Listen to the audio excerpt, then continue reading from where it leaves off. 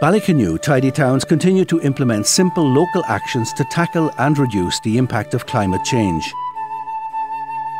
Notice boards at the shelter giving simple tips on sustainable living encourage all to take the first step. Information shows that planting native trees and plants can have a real impact.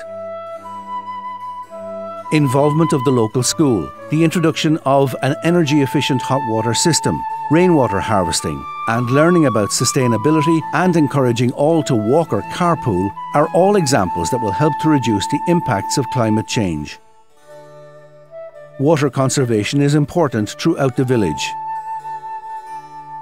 Perennial planting of native and pollinator-friendly plants are seen throughout the village, and the committee planted 30 trees this year, reducing greenhouse gases.